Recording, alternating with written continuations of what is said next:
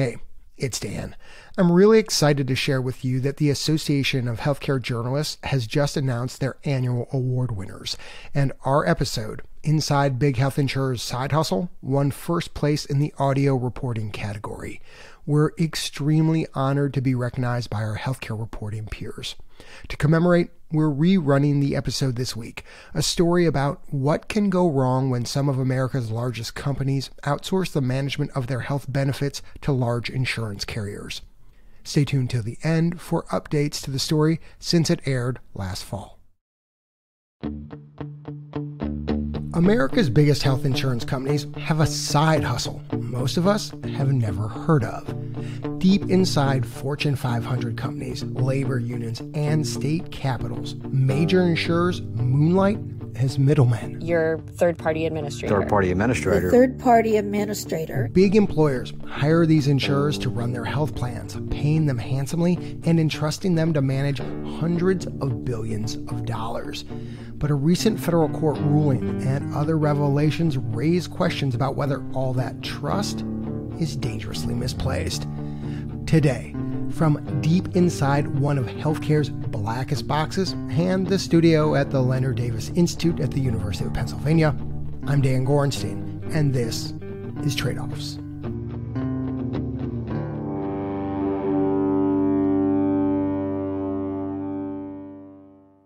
On today's show, I'm joined by senior producer Leslie Walker, who we have to thank for this pretty weird and wonky journey we're about to go on. Hey, Leslie. Hey, Dan. You're welcome, and I'm sorry.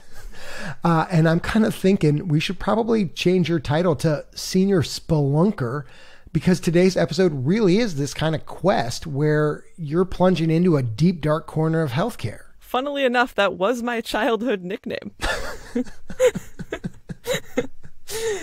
So I've got my headlamp, my trail mix, my Keens. I'm ready to roll. So Dan, like a lot of sagas in healthcare, this one starts with a bill and a pretty perplexed patient. My name is Sandy Peters. I'm 71, and I live in Western North Carolina. Now, Sandy's a retiree, but she still gets her health benefits through the candy company Mars that employed her husband for a long time. For over 25 years. And for a lot of those years, every month, Sandy went to the chiropractor. Every time, she paid about $6. The charge never changed until February 2014. That's when her tab more than doubles to $14 for the exact same treatment she'd always gotten. I figured somebody had made an honest mistake. She checks with her chiropractor, who confirms, nope, her office billed the usual amount. So Sandy figures it must be an error by Aetna, the insurance company that acts as the third-party administrator for Mars and their health plan. You will find 3 Aetna benefit statements for She writes Aetna a letter that depict upcharging. Aetna basically blows Sandy off. She goes to the chiropractor in March, and again, another $14. And that was a real bad move, Dan, because there's something Aetna doesn't yet know about Sandy. Yeah, I'm kind of like a dog with a bone. Tenacious, I think's the term. This lady grabs her pen. To Aetna Life Insurance Company. She gets to work. To the customer resolution team. Firing off letters left and right. I cannot even begin to describe misappropriation of patient I continue benefits. To dispute how Aetna paid. I probably wrote 12 letters in 2014. March 10th, June 9th, August 14th, October 26th. It is time the bogus claim is exposed. And the same runaround. Damn, my hand hurts just thinking about all that letter writing. Like you write letters anymore? So Sandy's getting more and more suspicious. She goes from calling the issue a discrepancy in the spring to a swindle and a fraud by the fall. Wait a minute. Lots of us have gotten angry with our insurance companies, but this is $8 extra, maybe 3 Milky Ways. Why was Sandy so upset? Yeah, I mean, to be fair, Sandy is retired on a fixed income, but from the start, she just felt like this whole thing was plain wrong. And it was never about her money. It was about the candy company's money. She was only paying like $8 extra a month, like you said, but Mars was picking up the rest of the bill, paying nearly $30 more. We thought that we could lose our health care with Mars, which that's costly. How many companies today give their retirees health care benefits? And Mars does. She worried the company might stop covering retiree health benefits if this kind of thing was really happening company-wide. And what did Mars say? Did they ever respond to any of those letters? Sandy says Mars never did directly reply. They just forwarded a letter from Aetna saying everything was above board, which she assumed just meant Mars wasn't worried. I was shocked at that. Now, Dan, I think it helps here to pause Sandy's story for a second and explain the relationship between Mars and Aetna a bit more. Because it's a relationship almost every big employer in the country has, and it's pretty surprising. So Mars actually acts as its own health insurer. That means Mars is on the hook to do all the things an insurer normally does: collect premiums from workers, pay the bills, and be fiscally responsible, like making sure they don't overpay any of those bills. We're talking about billions of healthcare dollars these big companies oversee, right? And if it goes badly, it's their assets on the line? Is that what this is?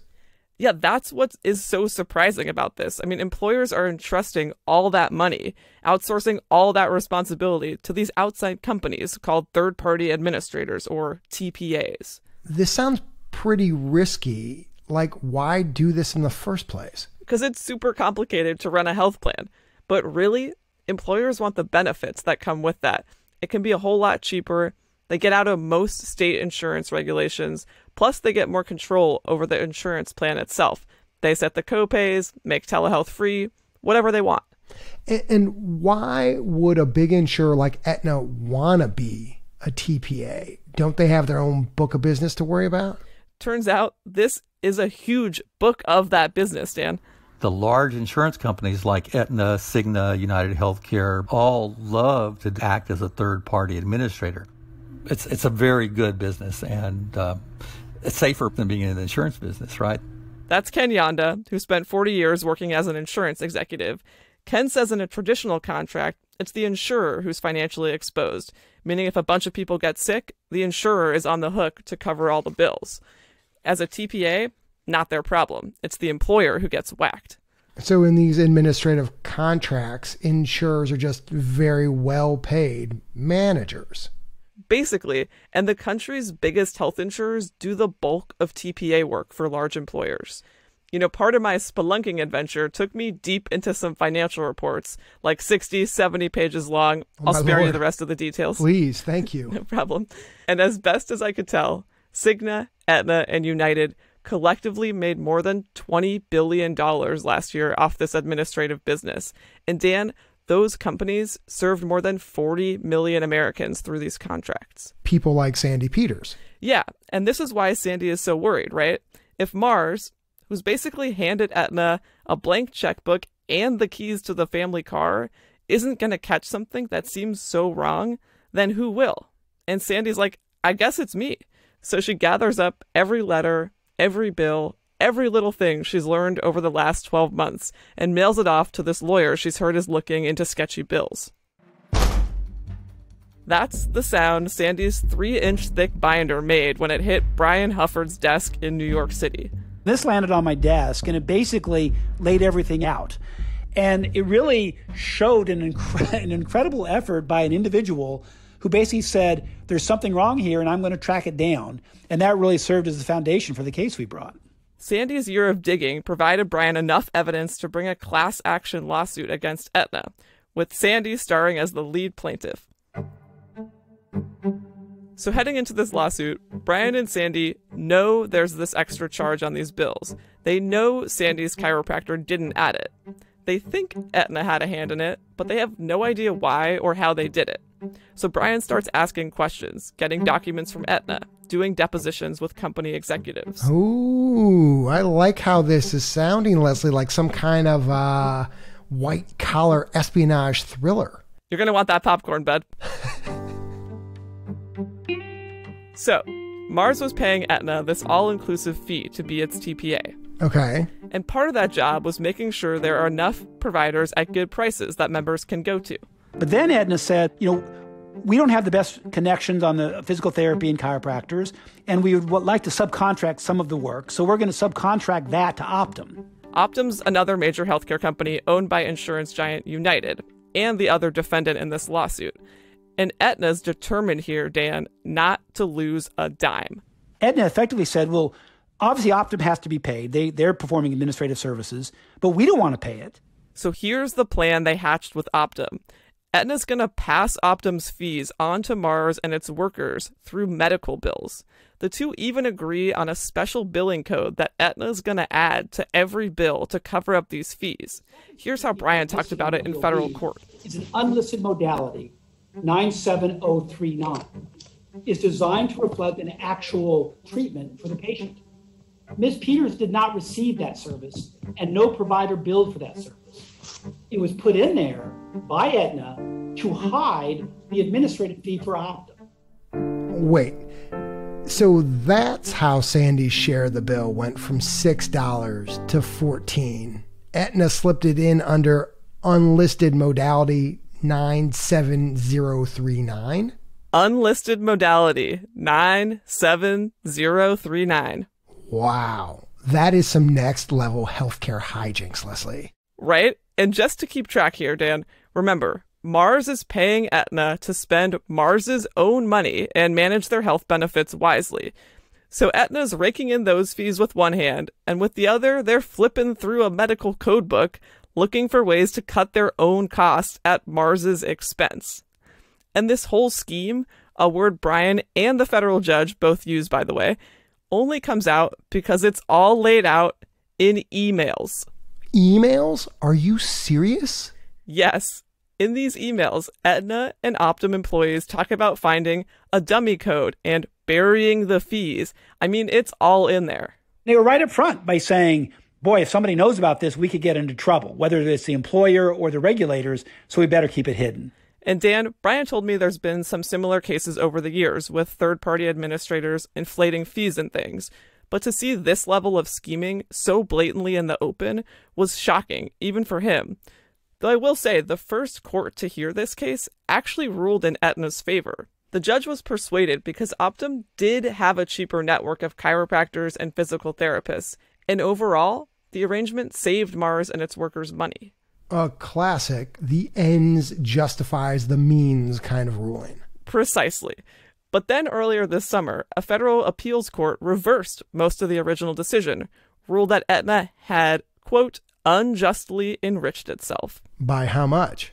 Well, the lower court needs to rehear the case, but Brian estimates Aetna could be forced to return up to $15 million in excess fees to thousands of workers, Mars, and some other employers. So just to summarize, the Fourth Circuit found that two of America's biggest healthcare companies colluded to basically pick a dollar here, take a dollar there, out of the pockets of workers, retirees, and employers to the tune of up to $15 million? That about sums it up. We reached out to both companies. Aetna declined to comment. Optum again said the deal, quote, delivered aggregate savings to Aetna and its health plan members. And Mars, for its part, said they're aware of the case, but have nothing else to add. So that's a pretty wild and crazy story, Leslie, but it is just one case. You said that Brian had seen a smattering of other lawsuits in this area. How concerned do you think employers and their workers really should be? So I think if you're an employer, you could look at the narrow scope of cases like this as a relief, right? Like it wasn't that much money, the scheme's pretty limited, but it could also terrify you. I mean, Aetna and Optum went to this much trouble and a lot of legal risk for $15 million. Like TPAs process hundreds of millions of medical claims, negotiate contracts with massive hospital systems. There could be a lot of opportunity to bleed an employer a little here, a little there. You know, it's sort of funny to me to hear this because we know a lot about the questionable business tactics of drug companies, patent abuse type stuff. We hear about the hospitals doing things like upcoding. But when it comes to insurers working as TPAs, you almost never hear about their unsavory practices. Yeah, and the disturbing thing is I'm pretty sure no one really knows how common they are. I talked to about a dozen experts, and they all were like, interesting area, basically impossible to study. Almost none of this information, Dan, is public. TPAs barely let employers see their own data. The contracts they sign with doctors, hospitals, and other businesses are usually confidential. I mean, the only reason Sandy's case made it to court, right, is because this relentless retired lady chased down an $8 blip on a $14 bill. And what about employers, Leslie? I mean, they've got so much money on the line. At least some of them must have some suspicions about these intermediaries. Yeah, I mean, I had the same thought, and I actually asked Brian Hufford about it. I mean, this guy's built his entire career suing insurers acting badly as third-party administrators. He's like the guy for these issues. So I asked him, in your 20-year career, just ballpark it. I mean, how many employers have come to you and said, I'm concerned about what my third-party administrator is up to? I mean, none. Zero. That floored me, Dan. Of course, it's possible employers are paying super close attention and just haven't found anything wrong, but Brian Hufford doesn't think that's the case. The employers are they basically sort of feel like, look, we've got to provide health insurance. We've hired this administrator. It's way too complicated for us to figure it out. So we're just going to pay that money and worry about other stuff that we can control. And they just don't pay attention. So it took a lot of digging, but I did find a few employers that had put tough questions to their third-party administrators. I know you love a good outlier, Leslie Walker. It's true.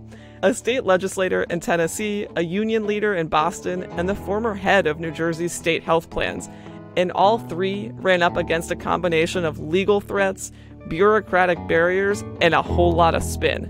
After the break, Leslie continues her journey into one of healthcare's blackest boxes and learns how one employer tried to keep her TPA accountable.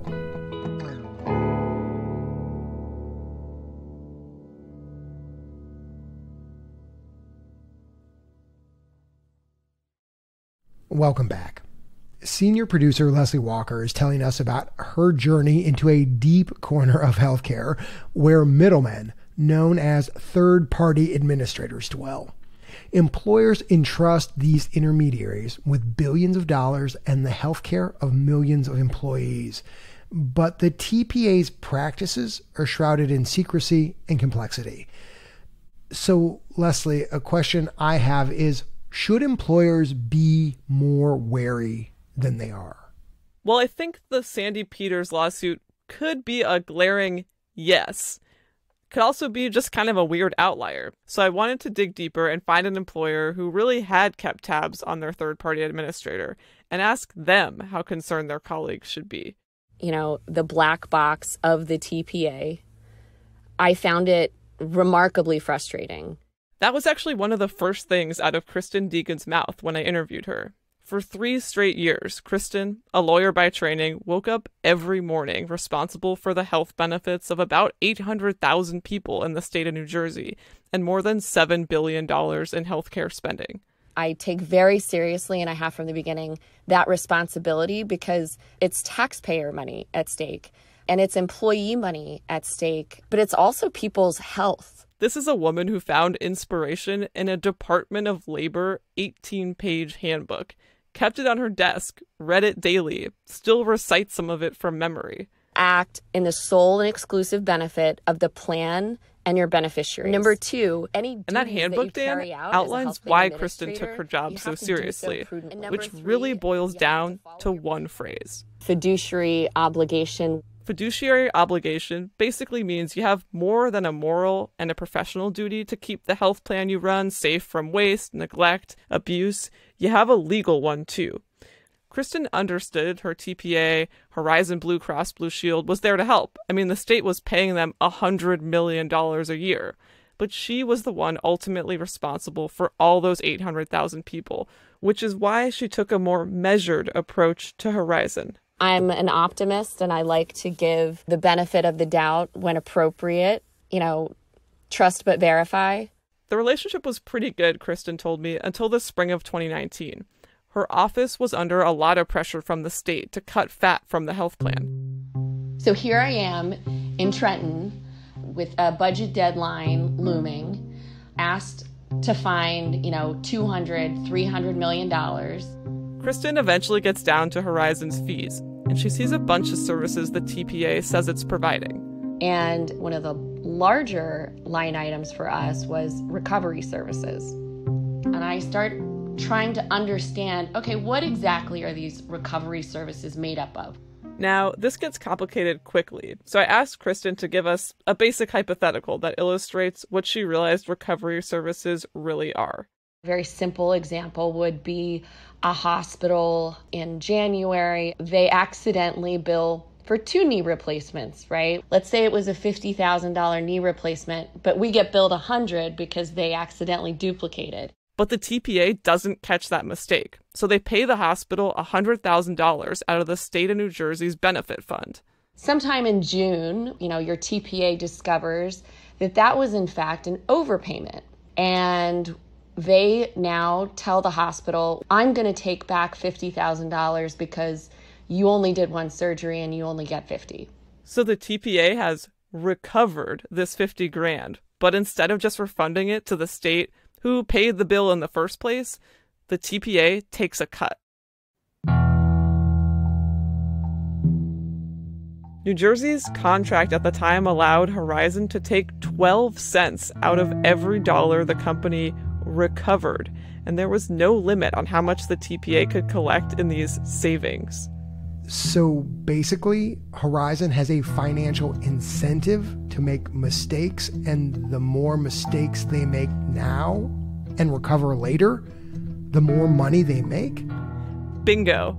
And as soon as Christin connected those dots, she was pissed. So yeah, what the F, right?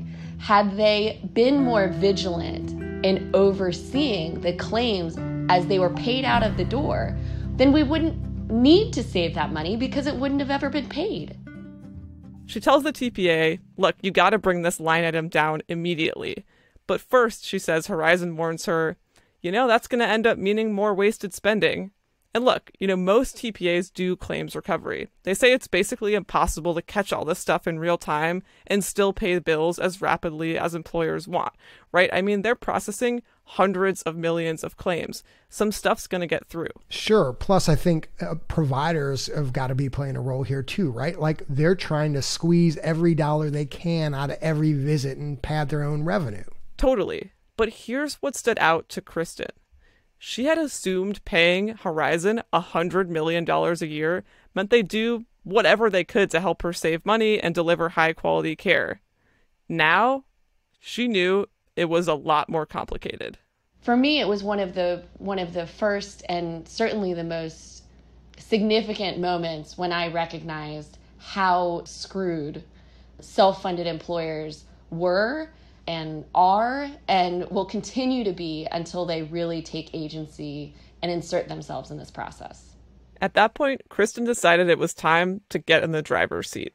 Lean into that fiduciary responsibility. Exactly. And she got help from lawmakers. They passed a bill requiring her to hire an independent firm to take over the claims recovery work. But even then, Horizon made it tough, telling her the new firm could only review 25 batches of records from one hospital, none at all from another. And to me, Dan, that pushback really captures Christin's experience in a nutshell. I mean, these are huge businesses, right? With their own incentives, profits, provider networks. And if what an employer wants conflicts with that TPA's bottom line, they're gonna fight you. And Leslie, is that the sort of gold nugget you found on your journey into these deep, dark depths? That's a big one. There is one other one, though. TPAs just don't have much skin in the game. And there's this footnote to Christin's story. She left her job with the state in mid-August and now helps other employers keep tabs on their TPAs. But Dan, before heading out the door, Christin had spent 18 months warning Horizon that providers might gouge the state on COVID tests. And up until her last day, she kept seeing $800 claims for tests that should have cost $100. There's an absolute sort of cavalierness. It's our money, right? It's the state's and the taxpayers and the members' money, they weren't negligent. It was like, reckless disregard. So I asked Horizon about this. A spokesperson for the company said in an email their contracts prohibit them from commenting and directed me to the state of New Jersey.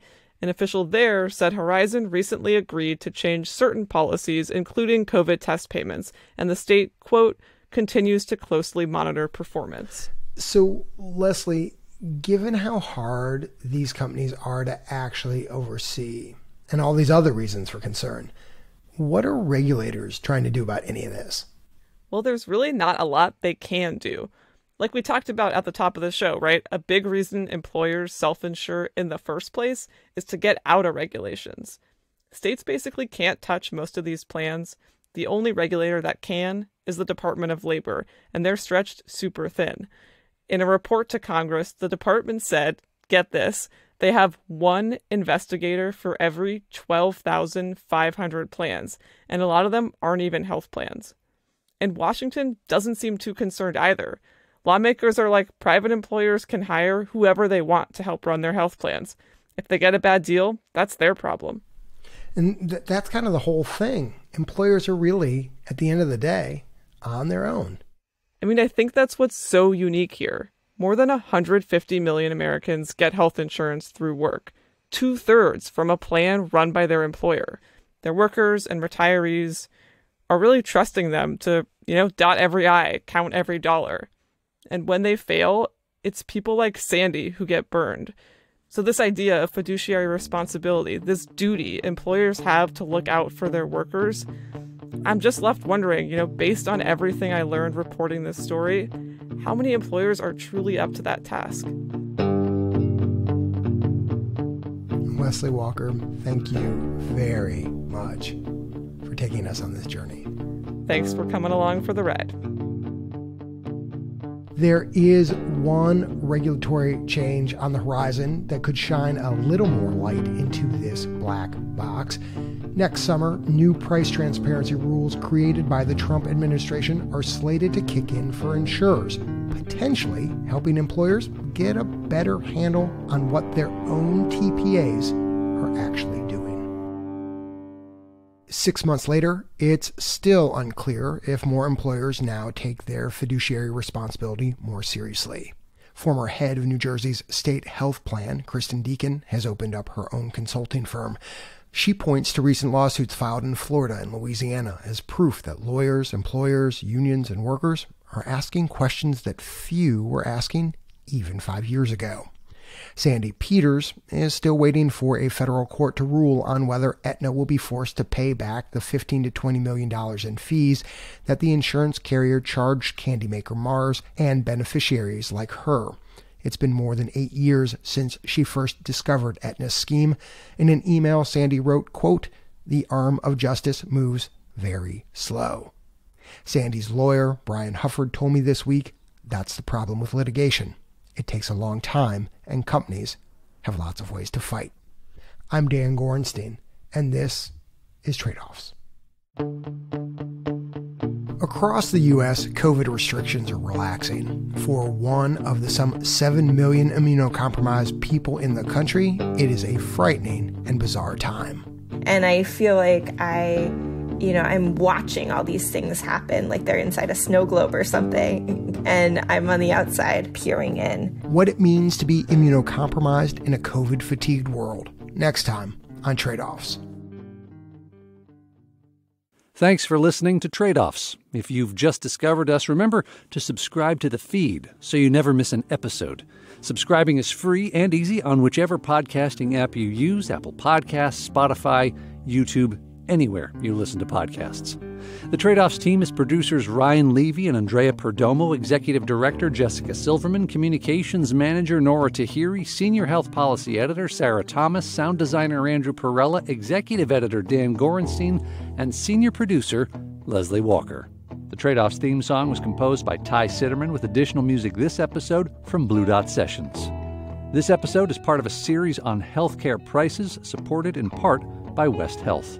Special thanks to Kate Cahan for her invaluable editing help this week.